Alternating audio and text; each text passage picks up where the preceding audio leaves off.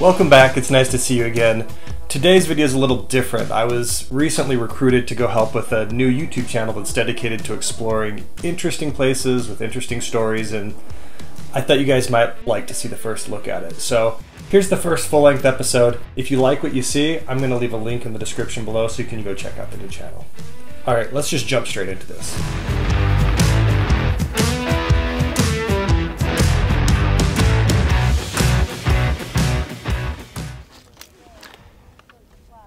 Everybody knows these little fossils as trilobites, but that's not the problem. The problem here is they're known by another name, and it kind of breaks the historical timeline. I'm here at UDig, Utah, not just because there are millions of trilobites everywhere just waiting for you to pick them up and take them home, but because just a couple miles from here, there was a Native American gravesite where one of the inhabitants, who was exhumed, had something peculiar embedded in his chest. A trilobite with holes drilled into it. Frank Beckwith was the archaeologist that we're talking about, and in the early 1900s there weren't a lot of resources if you found odd, ancient Native American artifacts in a grave that you were exhuming. So he went to one of his friends who happened to be a member of the local Ute tribe. Now his friend, Joseph Pickevitt, immediately recognized this as a trilobite amulet, and they weren't even that rare. But the interesting thing about this amulet was that its name means something that by historical records shouldn't be able to mean what it means. Timpe Kanitsa Pachavi was the name of this amulet, and he said that they were common for protection against illnesses and bullets. But the translation of that word means little water bug in stone house. Now, I don't know if you can tell, but I'm not anywhere near water. In fact, this entire area is a desert for miles in every direction. The problem isn't that they got the name accurate. Water bugs is more or less what they are. The problem is if you look around where they came from, there's no reason why they should have known that they were water bugs. Let's break down the historical timeline to show you what I mean. 500 million years ago, most of North America is underwater. This is when trilobites first emerge. They are alive for 250 million years. Now, that overlaps with the formation of North America, which happened around 300 million years ago, but shortly afterwards they go extinct.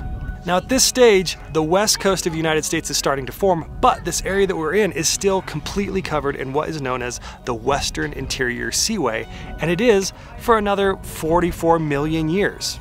Now you might be thinking, maybe they have some sort of record from early people living at this time, but if you're doing the math, this is way before human beings as we know them are walking around, let alone any type of written record. Now this is where the plot thickens. 30,000 years ago, this was all covered by Lake Bonneville, from here all the way up until the Great Salt Lake. The problem is though, by the time Lake Bonneville had dried up, it would still be 1,000 years before the first Native Americans arrive, at least as far as our archaeological records show. So how could they have possibly known that they were water bugs then? Now, there's a couple theories put forth. Some of them are better than others, but I want to see what you think. The King's Archaeological Survey was 1860, which certainly overlaps with Native American tribes being here, and it means that they could have talked about the existence of trilobites and where they came from. That was something that was relatively well known around the world at that point. The problem is, experts at the time really did believe that this word, little sea bug in a stone house, dates back hundreds of years, much farther back than the King's Survey. Another possible explanation is the distance to Lake Sevier. It's only 20 miles, and it is dried up, but maybe they made the connection that this area could have been underwater, these might have been water bugs. But there's one solution that makes more sense, even though at first blush seems foolish, and that's that they just looked at them and said, "These look like water bugs." Let's see what the guys here at UDig have to say. But like Lake Sevier, that was never like a high enough elevation, or like the water depth wasn't high enough to, like, I don't think influence any of their decisions on calling these like trilobites water bugs, because this is pretty far pressed up here in the Paiutes, like kind of solely hung out in like this area. There's not really an explanation. They found surface trilobites and they put them on jewelry and whatnot, and their word was just water bug, which is, like you said, water bug in a stone house, and like nobody really knows. There's no like record for why they like had that intuition to call them that or like anything like that. Maybe that's an interesting like idea of like correlation, is just like maybe because it's close to the severe lake that might be a reason. And they hypothesized that because of the proximity to the lake there, that these trilobite fossils kind of looked like water insects that were not extinct, like currently living. Yeah, because actually, do you think there's a reasonable connection there? Like yes, I do, because there's a creature called a triop. Oh. And it's like a shrimp. And if you look up a picture of a triop, it actually looks incredibly similar to a trilobite. Really? So they could have seen the triops, and then like wherever else they're exploring, or kind of away from the lakes, they see these trilobite fossils, and they could have just made that connection. That's literally what I'm thinking. But look at this. Oh, those are like a trilobite. What? They just have like bigger tails. So those are. And they're from this area? Yeah. They said that they found it in like a body of water just like a couple miles west of here. So. I heard them make the correlation between like insects, like water insects, like on the lake, and trilobites, but they didn't extrapolate. That's a thought I had never arrived at before. That's kind of interesting. So there we have it. Maybe the geological timeline isn't broken, and there is actually a reasonable explanation after all.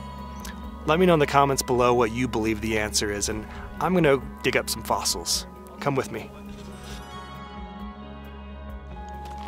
So all this rock that we're standing on right now is a sedimentary rock. And it's called shale. So every time you pick up a piece of shale, you'll be able to find two flat sides of the rock and then a side where the layers are running back and forth.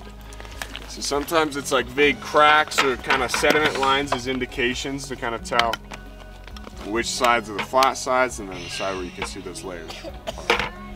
And basically all you're trying to do is split those layers apart, because that's where the trilobites are at. So you take your hammer, you're going to be using pretty much only the chisel end of your hammer. There's not really a lot of use to the blunt end while you're out here. But you're going to take that chisel end, take that cross section side face up at you like this, and then you basically just want to strike it right in the middle, and then it flakes off like this. And that wasn't like a great split, but you just like work through the rock as much as you can, and then you look at the exposed faces that you make, because that's where the trilobites are going to be. Like there's the tail of an Acephiscus right there. Just these things existed on the planet for 270 million years without interruption. It's just kind of like an endless little pocket. Yeah, I think so. I mean, we know that the shelf itself, the Wheeler Shelf, is about like 12 acres. There's probably more to this formation, but the rest of it just goes underground. But they existed, the three main reasons why there's so many of them is they existed for 270 million years without interruption, which is way longer than any species has ever had the planet to themselves. They were the first socially perceptive creatures, so they stayed close together. And then also they lived on top of a really, really fine clay sediment that was fantastic, like medium for fossilization. For fossilization, yeah. Exactly. And so 270 million years of life and death on a perfect like substrate for them to be fossilized, and they also stayed real close together. It's like, we just got a lifetime supply. It's like unbelievable. Like, it's weird. Yeah. See that guy? Little molt of an Alrathia right there. That's a decent one. Oh, he's real small, but